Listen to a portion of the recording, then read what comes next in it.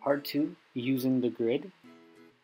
First off, I'm going to look at squares that won't have any type of details, and I'm going to block those out on my reference image and on my drawing paper.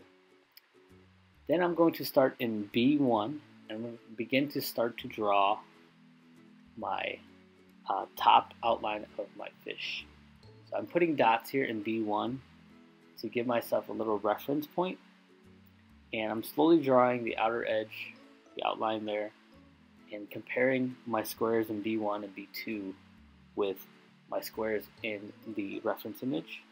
And as I'm drawing, I'm comparing my lines and the positive and negative shapes with my drawing paper to my reference image.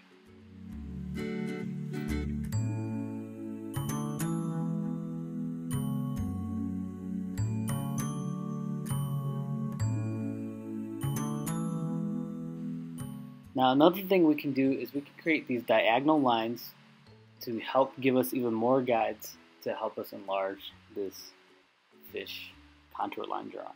So here I'm just connecting the corners of my boxes to create X's, and I'm doing this all along those X's on my reference image, and I'm also going to do this on my drawing paper.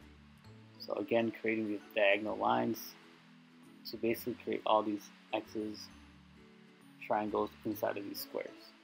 And remember, these lines should be done very, very lightly because we're going to erase these at the very end.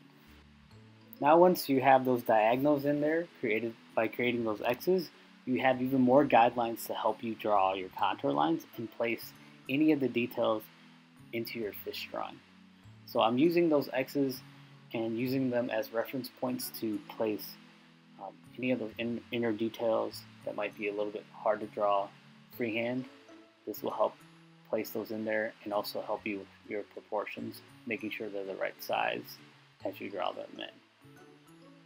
Okay, now as you go, continue to compare what you're drawing with your reference image. You should always be looking at your reference image and also referring to your boxes and any of those diagonal lines that you created in your grid.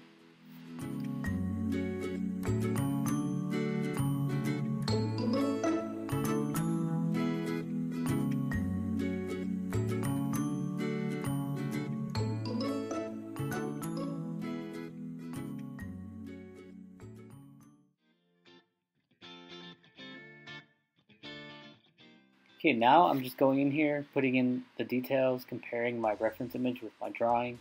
I'm also looking at the size and thickness of my lines and really focusing on those little details.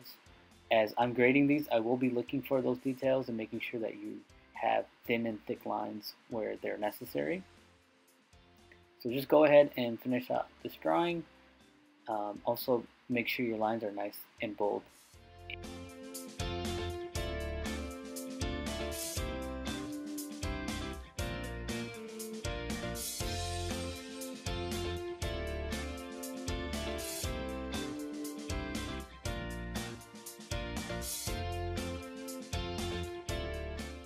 As you're drawing, continue to use your grid, both the diagonal lines you created and the horizontal lines, to place your details and contour lines back into your drawing.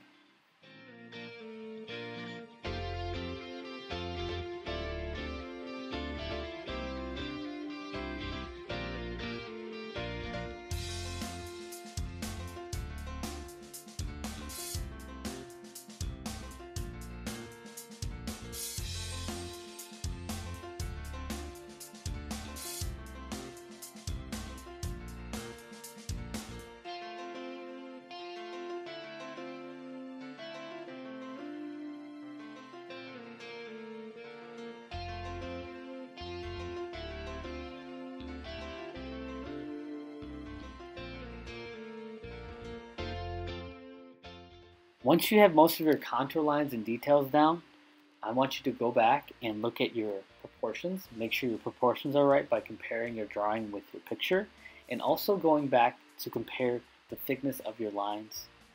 You want to finalize your drawing by darkening up those lines and making sure that they're correct to your reference image.